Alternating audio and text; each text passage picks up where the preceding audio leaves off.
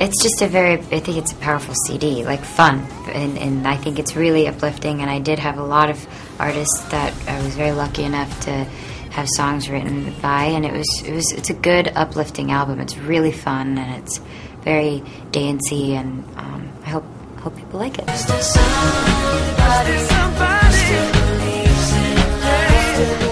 The music that I'm doing now is a lot that I've written in the last year and a half, and I'm working with a band and just performing right now and recording, and hopefully I'll have it out very soon.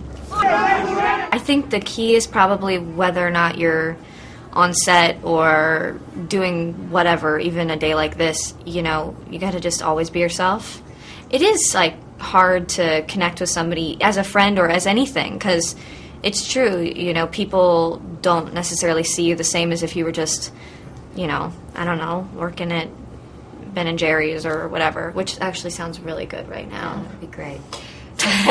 No, it is definitely, your life definitely changes a little bit, and you kind of think people's motives change towards you, so just got to be careful, that's all. Personally, for me, I feel like it's good to have a balance of both. I have people in my life that are in the business, and then I have friends who aren't in the business and family, so it's nice to kind of keep that. You want people that obviously understand what you're going through, and then you also want people to be like, let's not talk about sets or press or anything, let's just talk about normal things.